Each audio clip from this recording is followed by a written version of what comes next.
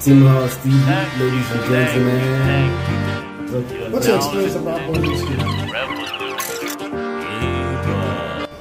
Yo, what's up, people? It's your own boy T Quest, your cap down radio school, everything about me. Same black boy, you know.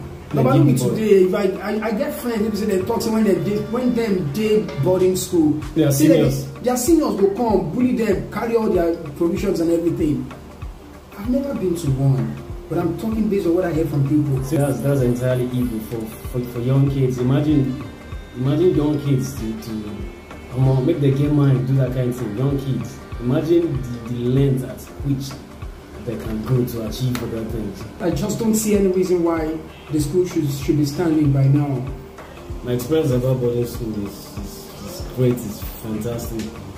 I feel like it's the best thing that's ever happened to me, and I feel like all my kids are going to go to boarding school. I never went to one. You know, my own is to work at school, close, come back home, 2 p.m. As a matter of fact, see my school, see my house. Example, me, I attended a boarding school. There's what is called visiting day. I'm sure everyone who attended boarding school, they know there's visiting day. Visiting day is that day where it sounds like the day you visit prisoners, man. Fuck that. We don't have no visiting.